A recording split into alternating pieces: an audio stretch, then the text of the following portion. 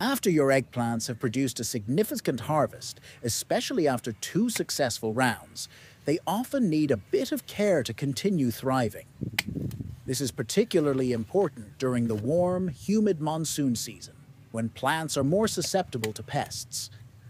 The high humidity creates an ideal environment for pests to thrive, which can weaken your plants and result in a lower yield of fruits.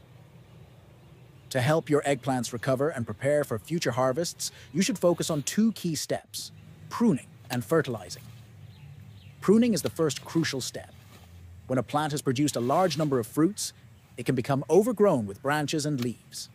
This excess growth not only makes the plant more susceptible to pests and diseases, but also takes away energy that could be used for producing new fruits.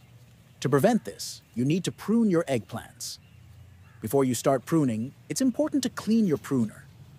This prevents the spread of any diseases that might be lingering on the blades. When pruning, focus on removing about 60% of the plant. This might sound like a lot, but it's necessary for the health of the plant. You should remove any overgrown branches and sick or yellowing leaves. By doing this, you're giving the plant a fresh start, allowing it to direct its energy towards producing new, healthy growth. After pruning, leave only a few buds and leaves on the plant. These remaining buds and leaves will be enough for the plant to photosynthesize and start producing new shoots. The second important step is fertilizing the plant after pruning. Pruning removes a lot of the plant's foliage, and to recover from this, the plant needs a good supply of nutrients, particularly nitrogen. Nitrogen is essential for the production of new leaves and stems. Without it, the plant might struggle to grow back its foliage, which is crucial for photosynthesis and overall health. For this, I recommend using a homemade organic fertilizer called weed tea. Weed tea is easy to make and provides a rich source of nutrients that your eggplants need. To make weed tea, start by collecting a variety of weeds from your garden. Weeds are often full of nutrients because they're adapted to grow in tough conditions. Once you've collected the weeds, place them in a large container of water. Add some compost to the mixture to boost its nutrient content. Then let the mixture sit for about 2 weeks.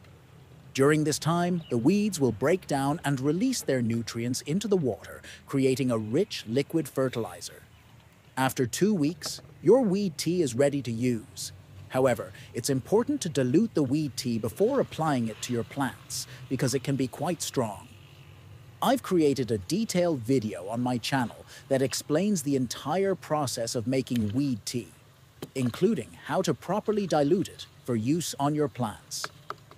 By following these 2 steps, pruning and fertilizing with weed tea, you can help your eggplants recover from the stress of producing multiple harvests and prepare them for another round of fruiting.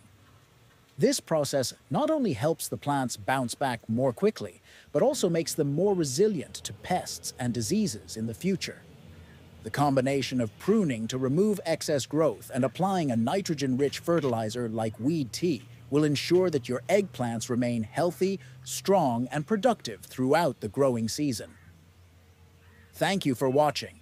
If you enjoyed this video and want to see more gardening advice, please like, subscribe, and watch our other videos.